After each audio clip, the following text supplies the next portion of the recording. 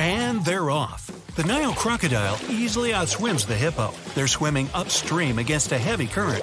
But the croc's body is built for swimming through rough water. It weighs as much as 2 refrigerator freezers and is thought to be the heaviest reptile on Earth. It can swim up to 22 miles per hour. The hippo can't swim. Not really. It just walks on the bottom of the river and pushes off from any big rock it finds. It can close its nostrils whenever it wants to be able to glide a bit through the water, but it's no match for the croc. The croc reaches the shore and starts running through a field. But better make way, the hippo's catching up. It's speeding across the flat terrain. Even though it's huge, the hippo can outsprint a human. The croc was miles ahead, but the hippo's faster on foot. The hippo breaks through the ribbon. It's all over!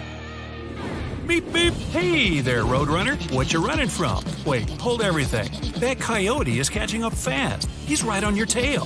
The greater Roadrunner can run up to 20 miles per hour, even faster when it's really hungry. Despite what you see in cartoons, a coyote is actually twice as fast as a Roadrunner, but the cartoon version is way funnier. In Lane 1, from the dense jungles of South America, the ever-slow sloth. And right underneath him, in Lane 2, we have a typical garden snail. And the race is on for the slowest animal on Earth. With the sloth's top speed clocking in at 0.2 miles per hour. It's no wonder they call it a giant moving pillow. Well, I call them that. The snail's off to a good start. It can cover a small neighborhood in about an hour. This boneless creature has only 1 foot, which is covered in protective slime. It's too blurry to see, but I think the sloth is still in the same spot. And now it's asleep. It'll probably be asleep through the whole race. A sloth can snooze it up for 15 hours a day. It's asleep for more than half of its life. And look, the snail got out of that sunny patch. Next up, a shady patch. Ooh, it's too close to call. We'll have to wait till the sloth wakes up to get back to this race. A grizzly bear can easily outrun a human. If you're at a picnic and you cook up something a little too yummy, better leave your lunch behind. The fastest a human can sprint is 28 miles per hour, set of course by Usain Bolt, so he'd probably be able to run away in time. If you're slower than him, which you are, then you're in trouble. In a one-on-one sprint between a human and a grizzly bear, you're going to be the bear's lunch every time. But out of all the bears, which one's the fastest? Polar bears, grizzly bears, brown bears, sun bears, and the cute cuddly panda bear. On your marks, get set, go! The tension is palpable. The grizzly and the brown bear are claw to claw. A brown bear can easily run as fast as a grizzly. The sun bear is the smallest bear in the race. It's about 6 feet long, or tall, or whatever. It just can't keep up. The polar bear got off to a great start, but it just doesn't have the speed of the grizzly or brown bear. Grizzly takes the lead. No, it's the brown bear. Now grizzly. Wait, where's panda? What's it doing? I don't think it knows it's a race, but isn't it cute? It just finished its 3rd bamboo stick. A panda bear can eat up to 28 pounds of bamboo a day. That's like a lot. But it's off. It found its shortcut and is rolling down that hill. It zooms past the grizzly and the brown bear. It's all over. Panda wins. Sorry, bears. We all know that the panda isn't exactly fast. It's actually one of the slowest bears. Still, if you see a panda rolling down the hill in your direction, run.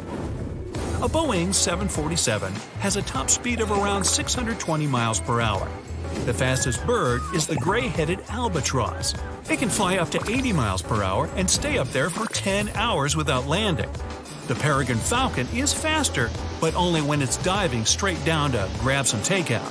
Watch out, pigeon! Wow. Big planes take a long time to get up in the air, but the albatross? It's up and off in a few seconds. It's in the lead. But a few minutes later, back to Slow-Moville. The sloth's awake, that's good, but so far it's only managed to lift its arm to reach that tree branch. The garden snail's still trying to get past that big rock.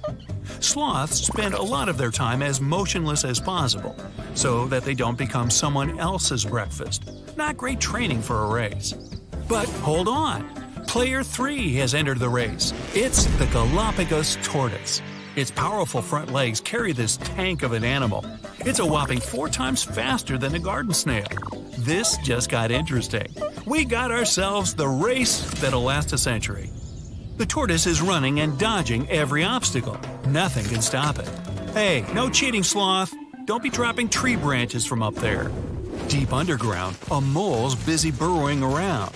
A mole can eat as many earthworms as his own body weight and can dig around 15 feet per hour. The American badger is the fastest digging animal in the world and is surprisingly fast on land. It can almost match the speed of a human on a good day. Head-to-head, the American badger wins the tunnel race pretty easily. Too bad the mole can't see where it's going. Moles aren't really blind, they just have terrible eyesight and they're colorblind, and they can't wear glasses down there. Ah, the proud cheetah.